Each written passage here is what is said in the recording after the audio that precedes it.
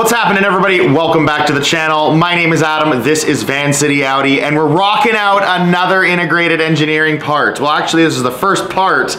All we've done is software so far, but this is the first hardware from integrated engineering. Today, we're gonna be installing their intercooler on my B9 S4. Now, just about half an hour ago, I was out on the back roads of Mexico in the rainy weather that they're having this time of year, and I performed two back-to-back kind of pseudo quarter-mile runs because it's really wet out. I rolled into it on second gear. Got all the way up to probably about 3/4 through 5th gear to get you my intake air temps. And what I'm gonna do is once we've installed it here at Ride Performance, I'm gonna get back out to that exact same stretch of road on the exact same day, same tune, which is an integrated engineering stage 1 E85 tune, the same ambient conditions, pretty close to the same density altitude, and then get you the same tests, two back-to-back runs to see how much this intercooler improves my intake air temps. So in order to performance test this intercooler, we're gonna have to see what my intake air temps are. And in order to do that, you have to data log your vehicle. Now I have Integrated Engineering's PowerLink system connected to my car via the OBD2 port. This is going to log the entire run, and it's gonna show just how hot my intake air temps get after I do a couple runs.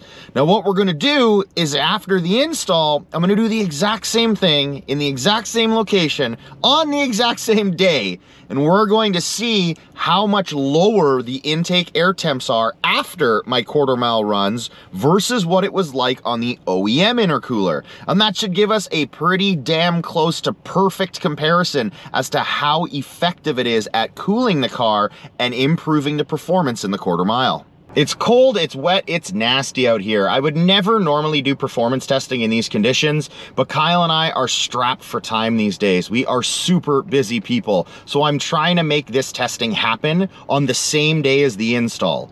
So we have before testing, which we're doing now, the install, and then the after testing on the exact same day. Same tune, as close to the same conditions as possible, same gas in the tank. So we're trying to make this as accurate as possible for you guys. The conditions right now for this before testing are 49 degrees Fahrenheit and negative 450 DA. Because it's wet and gross out, I will not be launching the car. We'll be doing it from a roll. We're logging. Let's see what these temps get to on this first run.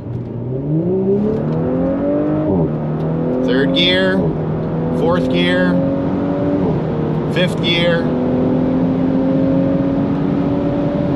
There we go. That'll be the first one. Turn around and do a second. Here's the log of my first run. I started out at 10.5 degrees for my intake air temp. By the end of the run, I was seeing 42 degrees. That's an increase of 31.5 degrees. Now time for the timing advance that I was seeing through each gear. Integrated Engineering refers to it as spark advance in their PowerLink data logger. At the top of second, I was seeing 18.5 degrees. Third, 17 degrees. Fourth, 17 degrees. And to wrap things up in fifth, I was seeing 17 degrees of timing advance. Same stretch of road, go in the opposite direction about 2 minutes after, same run, other direction. Downshift to second, 3rd gear, 4th gear, 5th gear. And there you have it. Pretty much back-to-back runs with the OEM intercooler to see what those IETs are. Now time for the second log using my OEM intercooler. I started off the run slightly warmer than the first at 11.25 degrees. By the end of the run, I was seeing a whopping 48.75 degrees, which is an increase of 37.5 degrees, which is just mental. In terms of the timing advance, it creeped up slightly higher to 19.5 degrees at the top of second, then 17 degrees at the top of third, 17 degrees at the top of fourth, and finally 17 degrees of timing advance at the top of fifth. So here's the actual unit, the intercooler from Integrated Engineering. It is one big ass sucker of an intercooler, not nearly as dinky as the OEM unit. So what we'll do here is we'll take off that front bumper, we'll pop out the OEM intercooler, then we'll lay it side by side with this Integrated Engineering cooler, and we'll show you the differences between the two. Here's the last time you will see the front of my car looking like this, all sleek and black. For the first time, I won't be painting the intercooler, so you're gonna see it pop out from behind the grille. Last time with this OEM intercooler. Now it is fully exposed with the bumper off, and you can see exactly how small this OEM intercooler is.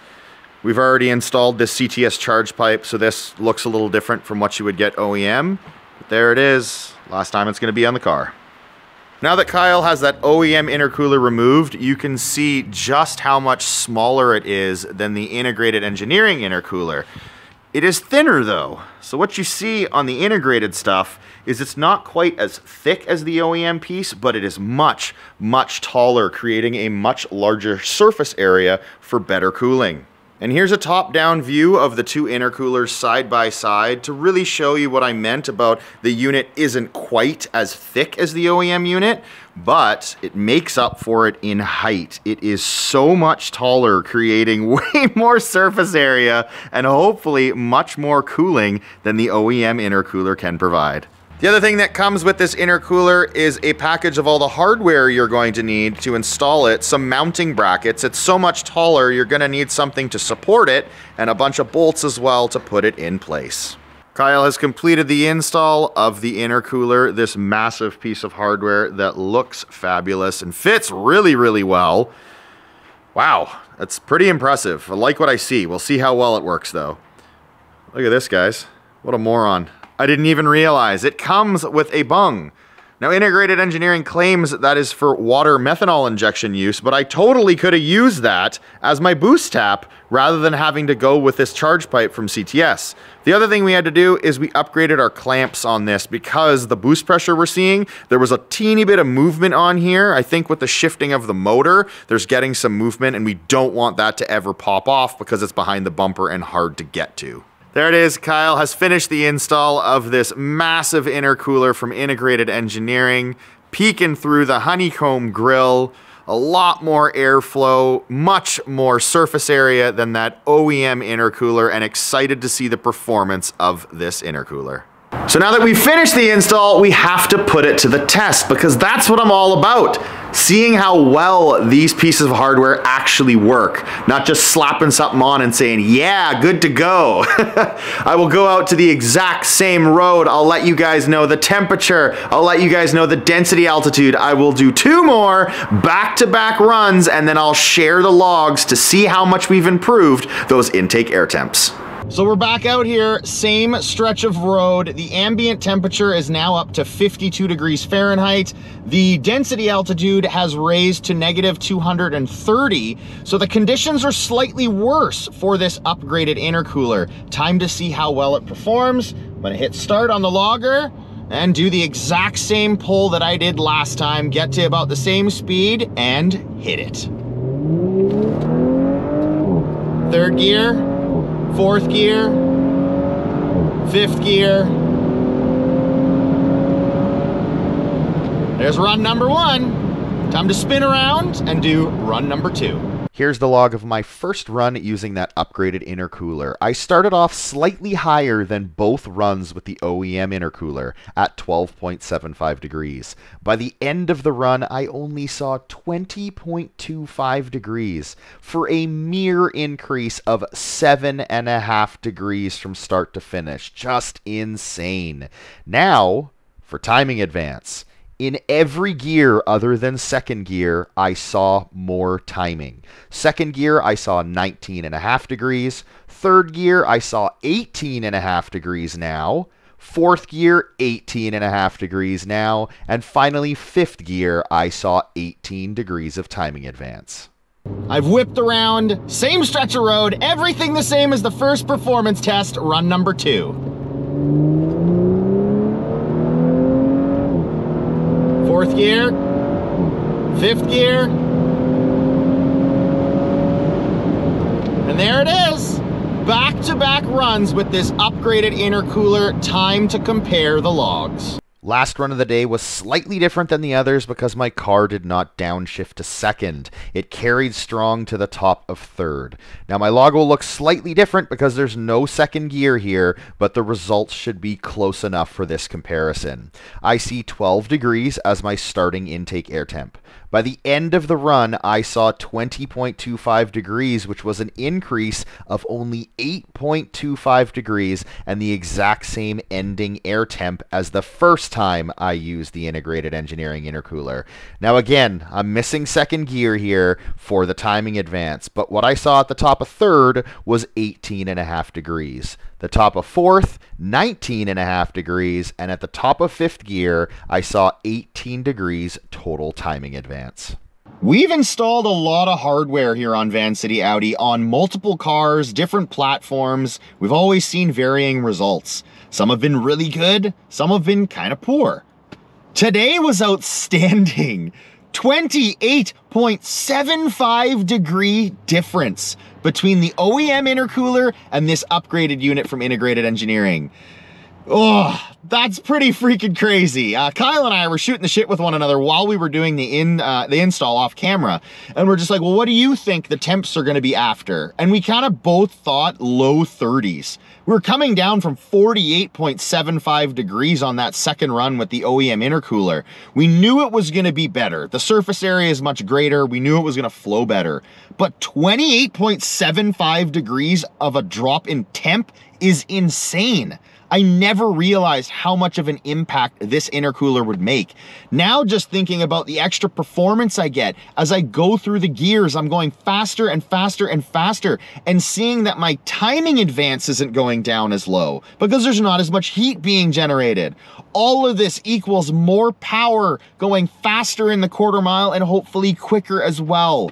A tremendous performance by Integrated Engineering's intercooler. I'm excited for the next video where hopefully I'm back out on the track racing. Perhaps we're doing some dyno testing with another part, but regardless of what it is, we now know that the cooling on this vehicle is perfect. I am crazy impressed. Now I will say, in the defense of my testing, it wasn't from a dig. So we didn't go wide open throttle through first gear, through second gear, through third gear, through fourth gear, through fifth. Like, that didn't happen. So the temperature will change slightly more on a full quarter mile run. But this is the best I could do with the conditions I had today. It was freaking gross. It's starting to clear up now, but it's still wet out, and I'm not gonna launch the car repeatedly and just spin the tires through first like crazy. I hope you guys appreciate the amount of effort I go through on these videos to show you guys as close to perfect conditions as I can for these testings, so you know how well a part performs. In the case of this Integrated Engineering intercooler, wow. Truly impressive, and I'm very happy I installed it on my car. Stay tuned to the channel for more on my B9 S4, guys. Thank you so much for watching, and until next time, take care.